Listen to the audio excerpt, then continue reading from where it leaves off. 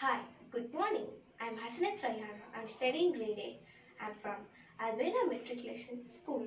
Now I'm going to teach you metaphor and simile. First we are going to see about simile.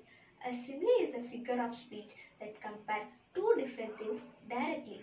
We often use the word as and like with simile. For example, it felt as hard as a rock. She looked as gentle as a lamb. His skin was as cold as ice. In this example, they are comparing human skin with ice cubes. Next, we are going to see about metaphor. Metaphor is a figure of speech that is used to make a comparison between two things that are not like but have something in common. For example, she is a peacock. The thunder is a mighty lion. Her tears were a river flowing down her cheeks.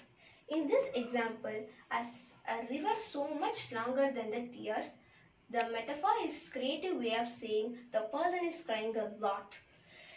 In metaphor, as or like is hidden.